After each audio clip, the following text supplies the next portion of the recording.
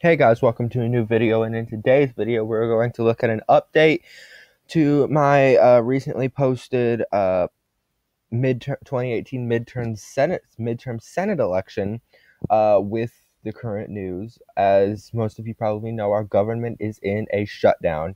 Last night the Senate, both sides of the aisle, failed to reach negotiations and failed to reach an agreement on the budget, which prompted a government shutdown. Where has this taken us? It has taken us to a political civil war where the Senate Republicans are blaming the Senate Democrats, and the Senate Democrats are blaming the Senate Republicans, as well as the White House is also blaming the Democrats. Here's what I think. I am going to do this from two different perspectives of my point of how this is working out. Perspective number one is why this is not favoring the Republicans. The Republicans control the White House. The Republicans control the House of Representatives. They control the Senate. They control all of the governorships, which don't really matter, but they still control all the governorships. The Senate or the congressional Republicans in general, control every single aspect of the functioning U.S. government except for state legislatures. That is saying a lot in this case. Now, for the Democrats have failed to agree to a piece of legislation because it did not include a single part that addressed 800,000 DACA recipients. They could have negotiated this. They could have passed up legislative appropriations. They could have passed a continuing resolution and agreed on that and just worked it out bipartisanly in the future, but they didn't. And that's where the Democrats are wrong. So there's two sides that sort of equally weigh each other out. A, the Republicans control every aspect of the functioning United States government. B, the Democrats failed to negotiate because of a single issue within the budget. So where is this going to play most effectively? Well, we obviously know, for starters, that the Democrats are not going to lose their safe states. This is in these safe states is where these Democrats are essentially getting their most support from, in terms of, yes, this is the Republicans' fault. They control every aspect of the U.S. government. This is absolutely and utterly just false, and it's the Republicans' fault in this. This is where the Democrats are getting their most support. This is where they will be safe. Now, for the Republicans, where are they getting their most support? Where they're saying, yes, this is totally the Democrats' fault. The Democrats should have negotiated something with us. It could have been a bipartisan agreement, and we could have gotten this over with much sooner without a shutdown. This is these three states along this corridor right here. That's where the Republicans are getting their most, wow, this is the Democrats' fault. So now we have both heavily weighed sides on the map. The rest of them, I highly believe, are actually, Mitt Romney hasn't technically declared, but I'm going to give this to the Republicans. But this is where we have our most weighted arguments at. Democrats are down 10 Senate seats. 10 Senate seats. With everything on the map possible for GOP to win. So what do the Democrats do? The Democrats need to make sure that they are going on the defensive and the offensive in this, saying, look, we tried to negotiate bipartisan agreements, A. B, we are not in control of any aspect of the functioning U.S. government. Those are their two arguments. If they can relay those in a hotly strong, intensely strong ground game here, where they can speak to the voter and say, yeah, we didn't have that opportunity to negotiate something like this. That is when they are going to start. That's when people in this area are going to start saying, you're right. Why are the Republicans blaming the Democrats? That's when people in this area are going to start saying, yeah, Democrats had no opportunity to do anything here.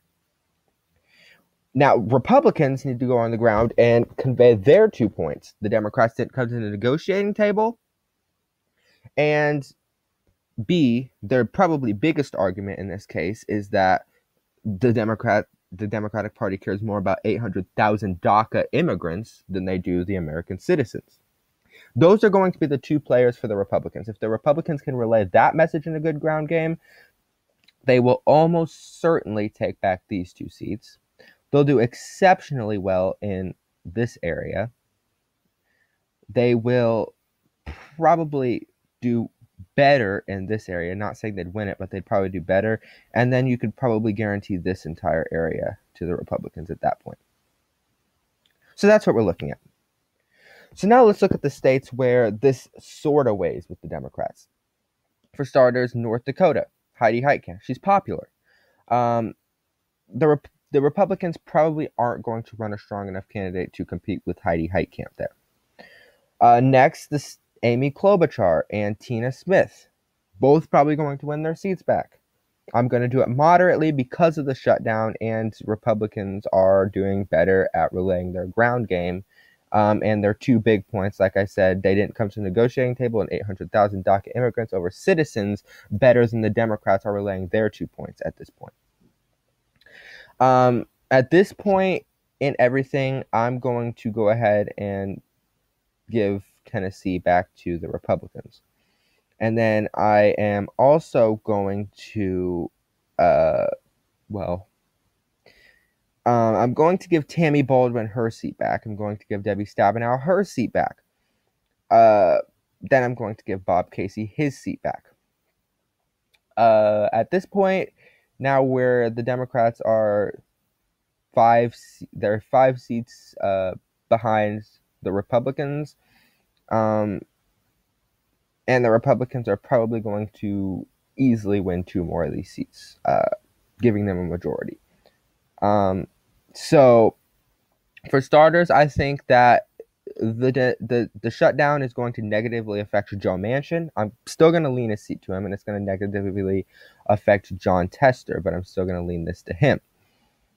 Now we get to the areas where it starts. Well, hold on. Actually, I'm going to give lean this seat to Jackie Rosen. She'll probably be the nominee. I'm going to lean it to her. That's where we start seeing now Republicans will have a massive weight in these states that are left on the map. First, I think that because of this shutdown, Josh Hawley will be able to say, hey, Claire McCaskill was one of those Democrats that didn't come to the negotiating table. Republicans say, you're right. And same with Joe Donnelly. The party's nominee for the Republicans will say, hey, he was not at the negotiating table with us. There was no bipartisan agreement out of his mouth. Then you see that happen.